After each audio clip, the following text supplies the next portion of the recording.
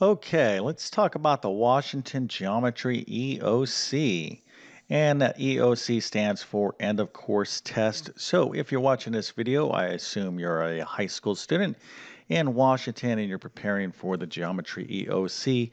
And that's very good because you're obviously taking the test seriously as you should, because all these EOC tests and the course tests have a real impact on your high school record. So you definitely want to take them seriously because if you fail them, you're going to have issues in your high school record. I don't know the specifics in Washington how it impacts your high school record and completion requirements and grades, but it does have an impact for sure. So, anyways, by virtue of watching this video, again, you're trying to prepare for the EOC and or the geometry EOC, and what we have here is a geometry practice problem that's you should be able to handle pretty easily if you're fully prepared for the Washington Geometry EOC. So before we get to that, let me go ahead and introduce myself. My name is John. I'm a middle and high school math teacher.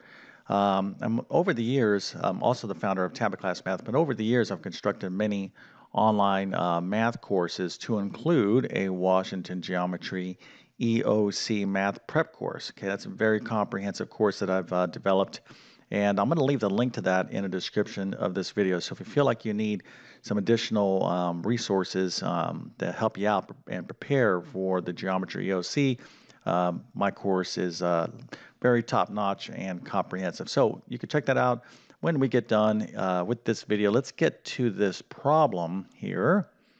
Okay, so the way I like to do this is give you the problem, then I don't want to tell you too much, okay? And then for those of you who need a little bit of a hint, I'm going to give you a hint, okay? So if you don't want to hear the hint, just pause the video, try to solve the problem.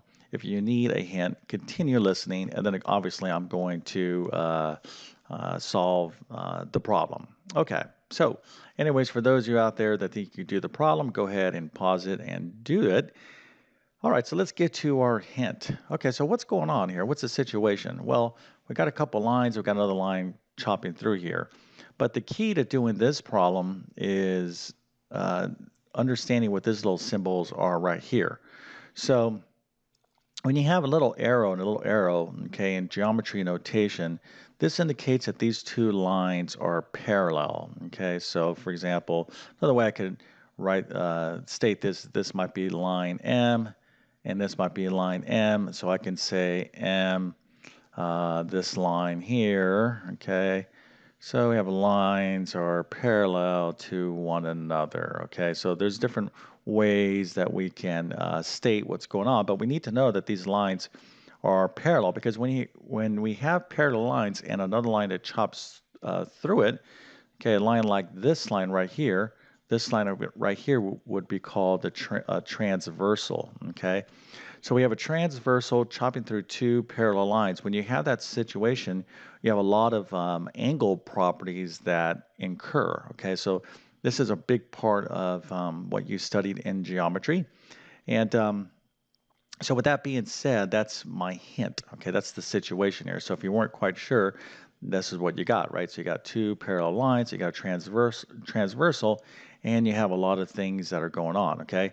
I'll give you one more additional hint, okay? You have things like vertical angles, alternate interior angles, etc., okay? So those are the type of things that you want to be thinking about here. All right, so let's get to the problem, okay? And hopefully this kind of jogs your memory. Probably a lot of you out there are like, oh, I remember this. I know I can do it. I just need a little bit more information. So if that's you right now, okay, in this problem, then that's pretty good. But remember, when you go in and actually take the end of course test, you got to have all this stuff, ready in your brain, ready to go. So it's not you're going to have to be more prepared than, yeah, I kind of remember that. You know what I'm saying? You got to really kind of know it and just boom.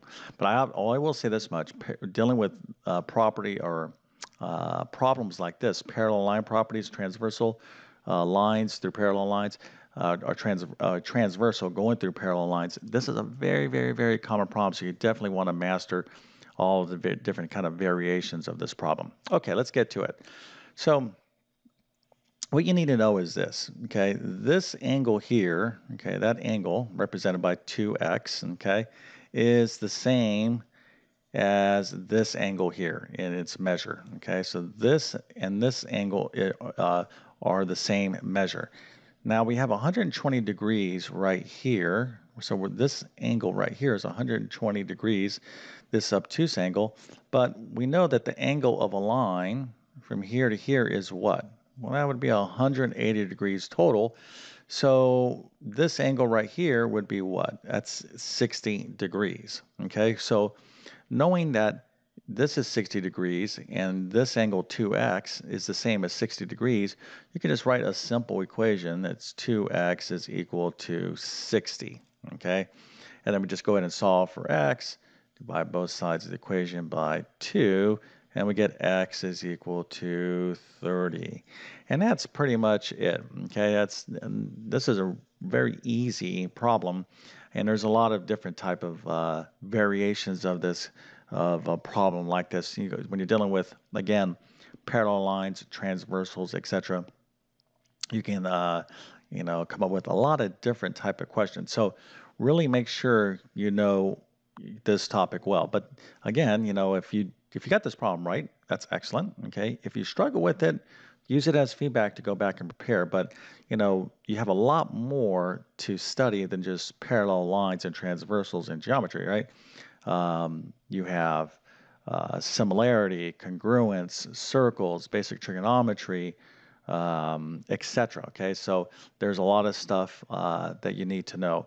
You're not even counting, dealing with proof and proving things and whatnot. Oftentimes, for those of you studying, geometry, you get caught up in trying to memorize all the postulates and theorems that you learned. Okay, so I don't know how your teacher does it, but the way I like to teach this stuff is don't try to memorize word by word every one of these postulates and theorems and properties. There's some that you really need to kind of have memorized, but basically the main idea is you understand the principles, okay?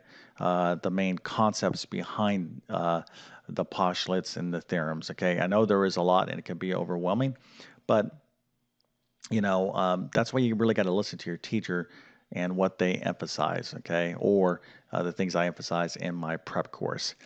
Okay, so let's go ahead and wrap up this video. It's, simple pop quiz, basically. Again, if you got it right, that's excellent. If you didn't get it right, again, just use it as feedback.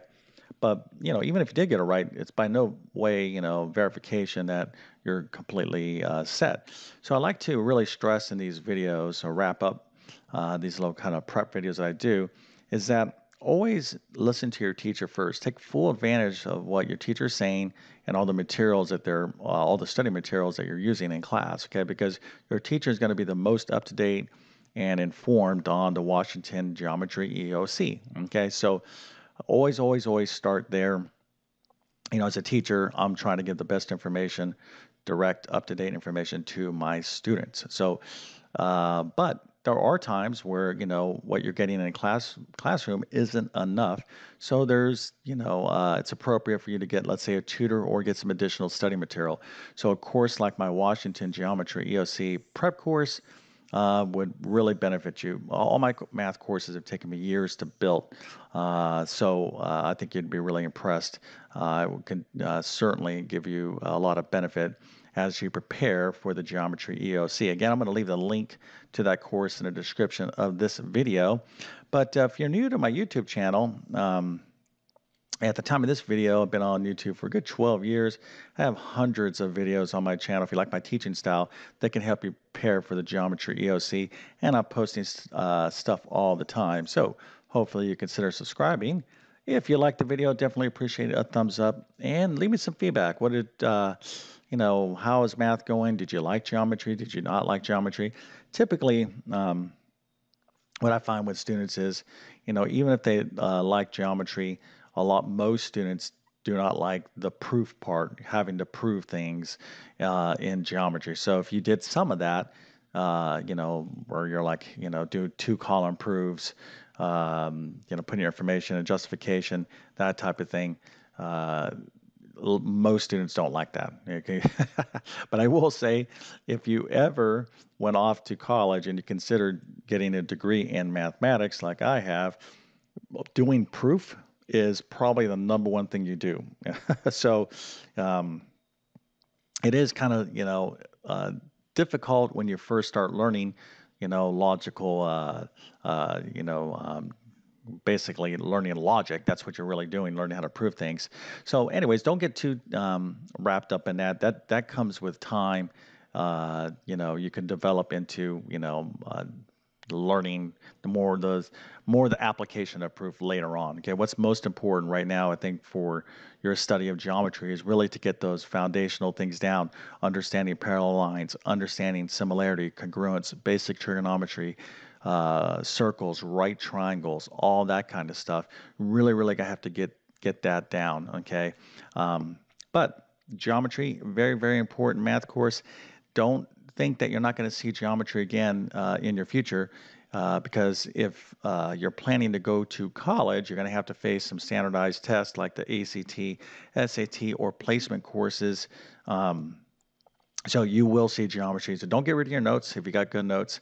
But with that being said, I definitely wish you all the best on the Washington Geometry EOC and all your other academic adventures. Thank you for your time and have a great day.